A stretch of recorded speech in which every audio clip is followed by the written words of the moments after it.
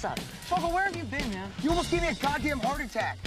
Let me see it. You pussy out or what? No, man, I got it. It's flawless. Check it. Hawaii. All right, that's good. It's hard to trace, I guess. Wait, you changed your name to Mclovin? Mclovin? What kind of a stupid name is that, Fogel? What, are you trying to be an Irish R&B singer?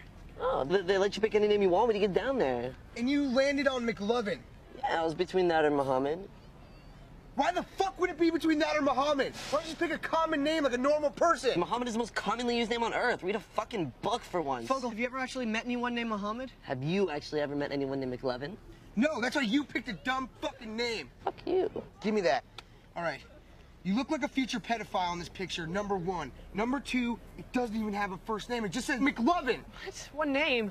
What name?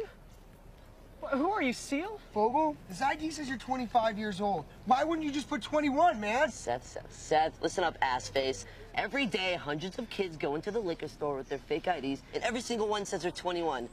How many 21-year-olds do you think there are in this town? It's called fucking strategy, all right? Let's stay calm, okay? Let's not lose our heads. It's a fine ID. It's gonna work. It's passable, okay? This isn't terrible.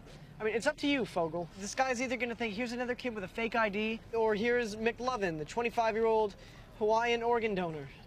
Okay? So what's it gonna be? I am Mclovin.